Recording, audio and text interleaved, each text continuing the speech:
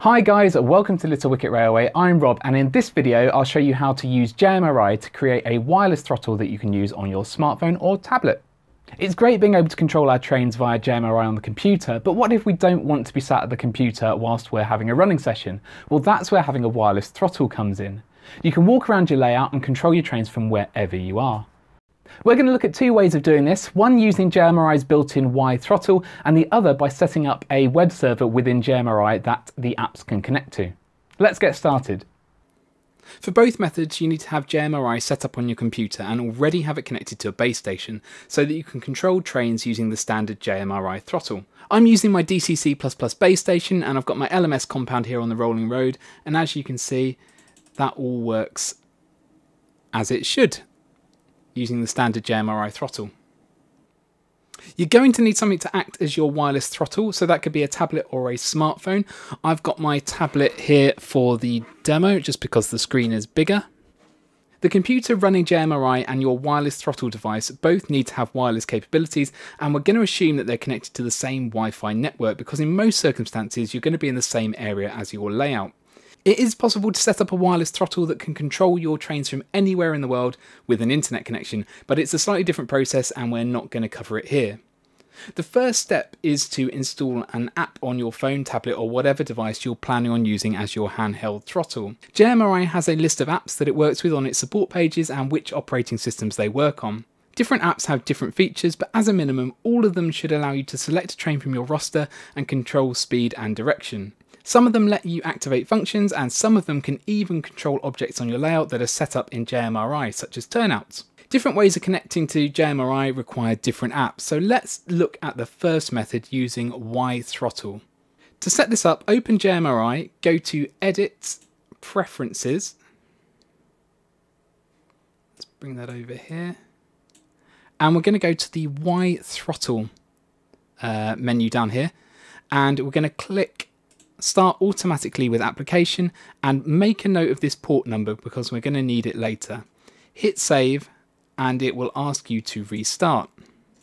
Once it's restarted, the WiThrottle box will open and you'll see up here it's got your local IP address and that port number that it said already. So we'll turn the power on here. Now we need to install the app on our device, and for WiThrottle I'm going to connect with the engine driver app because I'm on Android. Once that's installed, it'll ask you for a number of permissions and you can set some themes, but eventually you will reach the following screen.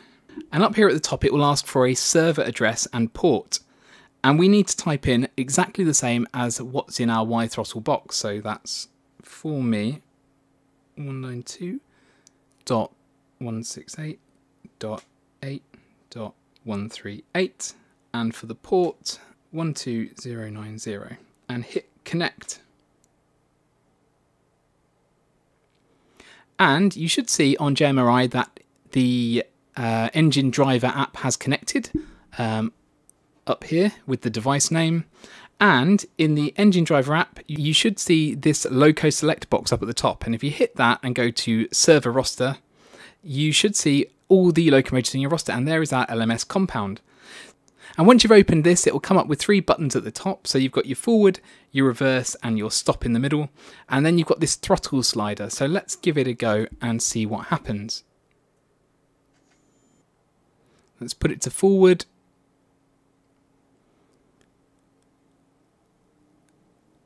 And there we go, we've got control of our locomotive using this wireless throttle.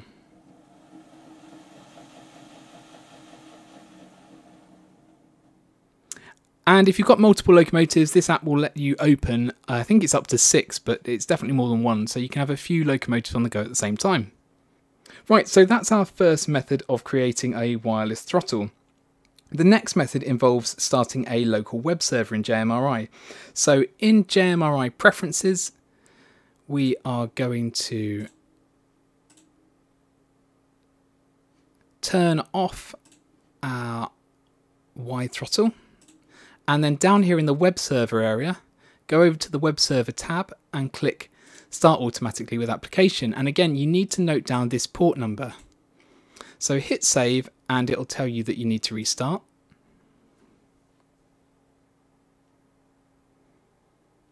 Engine Driver won't connect using this method, so I'm going to use a different app called Digi Trains Pro. So let's open that up on the tablet. And it'll ask you which command station to connect to, so we're going to go with JMRI. And it'll say, do you want to get data from JMRI? It will override your current profile. So we're going to hit yes, because we don't have a current profile.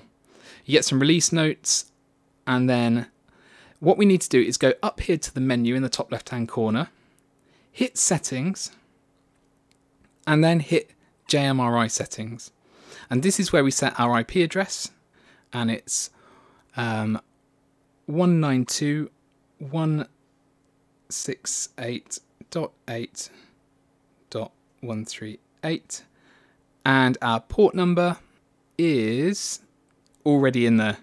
So we'll save that, we'll hit yes, and then we can hit back. And there we go, we've got our LMS compound in our locomotive list. So if we click into our LMS compound, we've got our throttle here, we can select forward. And again, we've got control here of our locomotive wirelessly. This app's got a few more options in it. You can control turnouts if you've got any of those. And I think it will actually play some sounds as well. So that's a quick demo on two methods of connecting to JMRI using a wireless throttle. Now, I appreciate we didn't spend very long looking at the apps involved there, and that's because there are quite a few different apps and they all work on different operating systems. So you'll need to do your research here. Read the information on the JMRI WiThrottle pages and check out the documentation for each of the apps and see which one has all the functions that you'll be needing. If you found this video useful, then please give it a like and subscribe to the channel. Thanks for watching, and I will hopefully see you again soon.